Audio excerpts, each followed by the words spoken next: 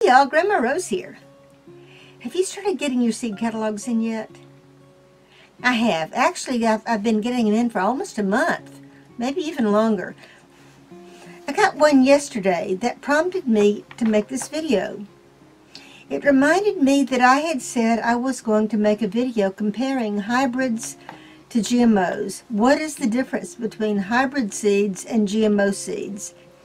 Now that the catalogs are starting to come in, and we're starting to look at what we want to plant, what we want to buy to put in our garden next year, now is probably a really good time to think about what is a GMO and is this something that we need to be worried about.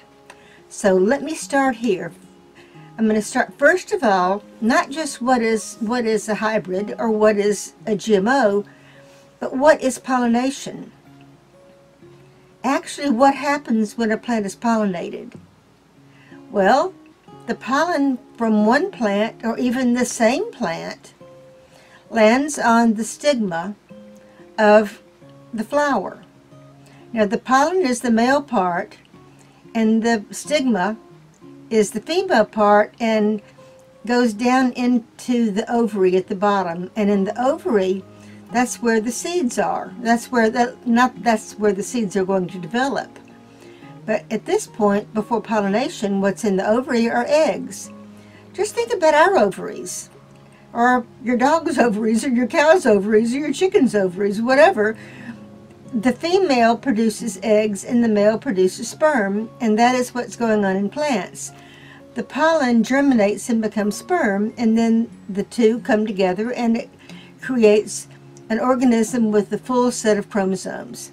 And that's what happens. At that point, then it starts growing, and in a plant it develops into a seed, or several seeds, depending on what the plant is. So that's what pollination is.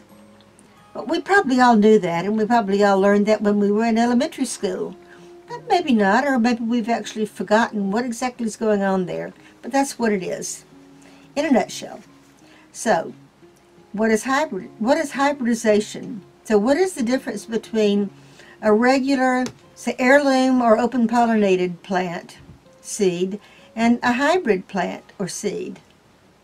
Well, in an open pollinated or an heirloom, which is essentially an heirloom, is an open pollinated plant that existed before World War II. So if anything has been in production for that long, then it's considered an heirloom.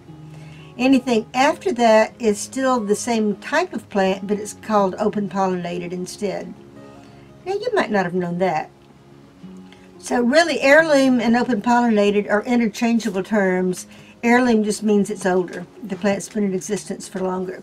So a hybrid seed is what is produced when pollen from one variety lands on the stigma of a flower from another variety.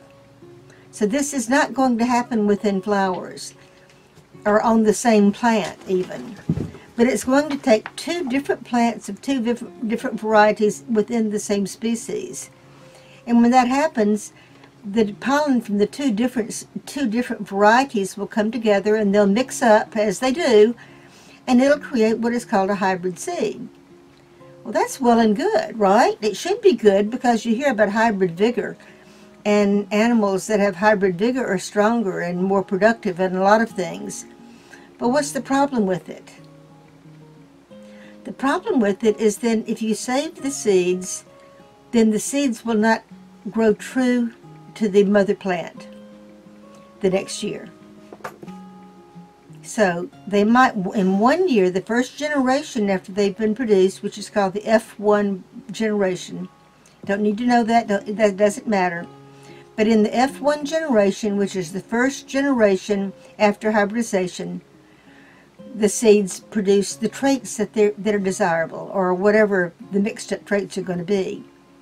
After that, if you try to save the seeds, then they're not going to come true to type. They're not going to have the same traits that that first generation of hybrid seeds have. So if you're buying hybrid seeds from a seed company, then they've got you hooked, because you have to continue to buy that hybrid seed season after season after season. That could be a problem. I mean, what if you live, well, let's say what happens if there's a terrible event and we cannot buy seeds anymore from our seed companies? Whatever happens, all we have is the seeds that we can save.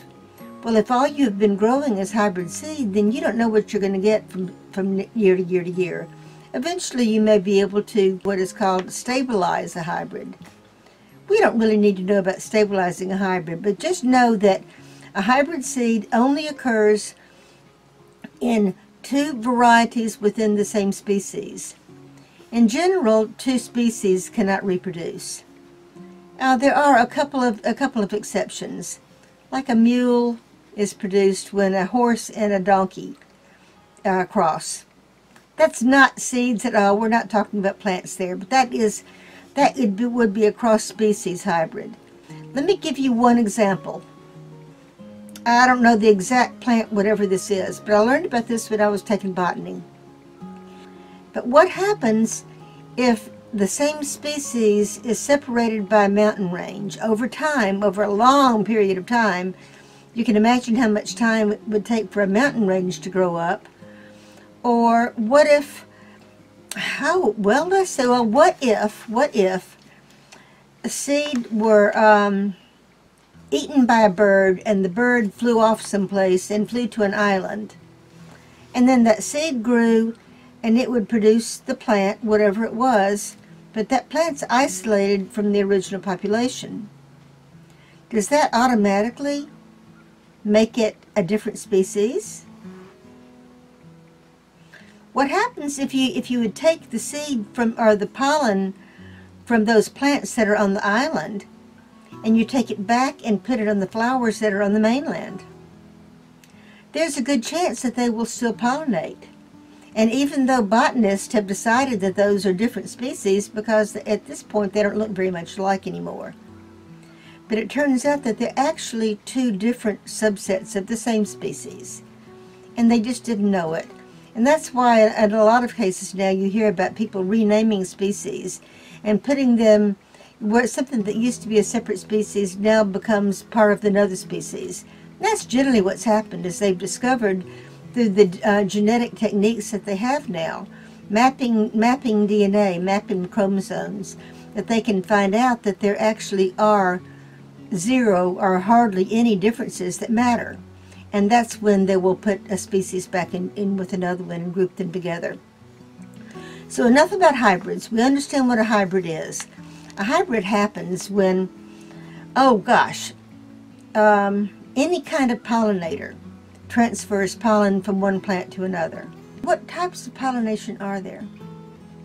And how can pollen be transferred from one plant to another? What we hear about wind pollination, and we hear a whole lot about bees. Well, think about what other insects are pollinators. Just about any insect that could land on a flower and move to another flower can transfer pollen from one to the other. A butterfly or a moth, a spider. Well, a spider's not an insect, but we consider it the same kind of thing. It's a bug. So we're going to be pollinated by wind, which we all know about wind. Pollinate by bugs. What else? What are some other things that can pollinate? Bats. Thought about bats? Well, I think bats are known for pollinating a lot of cactus, and there are other flowers, I believe, that bats pollinate too. Birds. Hummingbirds. And there's other birds that pollinate. When the hummingbird puts its beak into a flower to suck up the nectar, it's getting pollen on its feathers, just like on the hairs on a bee, or on a moth, or on a butterfly. What about water? Have you ever thought about water being a pollinator? Yeah. Plants that grow in water, aquatic plants, a lot of them don't have their flowers right at the water level. And pollen can float across the water from one plant to another plant. So plants can be water pollinated. But another pollinator that we don't think about are people. We are pollinators. When we take a Q-tip or a paintbrush and take pollen from one plant and put it on the pistil of another plant, then we're pollinators. So there's all different kind of pollinators, and not just bees and wind. So let's think about that for a minute. Now I want to show you something. We're talking about hybrids and how hybrids are, you're stuck with the plant companies, with the seed companies, but if you want to continue that hybrid. And that's a fact. But I want to show you something that I discovered. This catalog.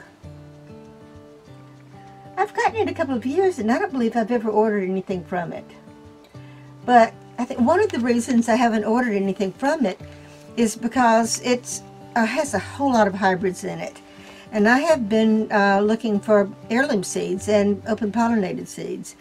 But I discovered something when I decided, this is one of the first catalogs that I got, and I decided to go ahead and look and see what was in it.